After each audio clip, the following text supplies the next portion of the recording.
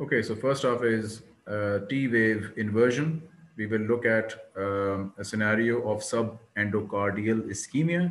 Okay, now this is the diagram.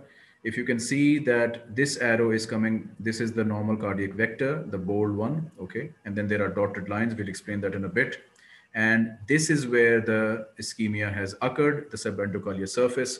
So this is the nidus, this is the point of ischemia, and obviously the ECG waves will get disturbed. The disturbance is picked up by this lead right here, and the disturbance, as you can see, is the abnormal inversion of the T wave.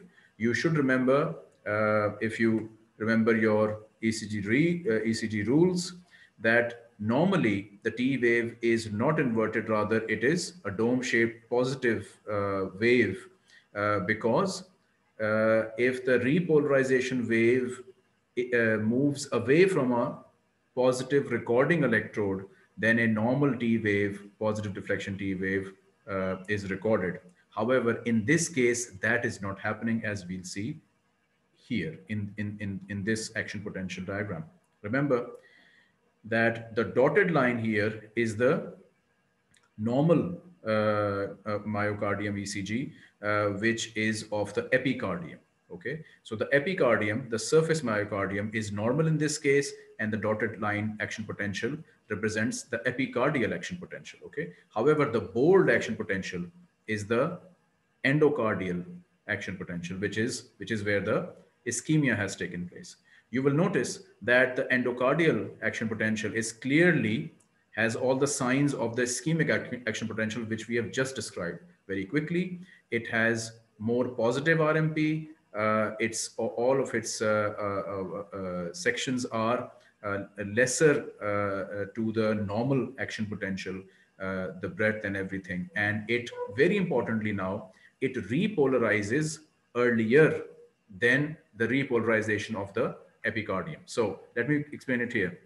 This patch here, it will repolarize earlier than the surrounding overlying epicardium.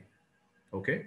So while the cardiac vector normally, and again, you need to go brush up on your rules of ECG and the vectorial analysis where I discuss this in detail. While the normal ECG is still, the cardiac vector is still pointing towards this direction. However, the ischemic area, the early repolarizations will deviate along these dotted arrows. And so it is these deviations, because of the early repolarizations, which will cause the inversion of T wave. This is the explanation of T wave inversion in myocardial ischemia.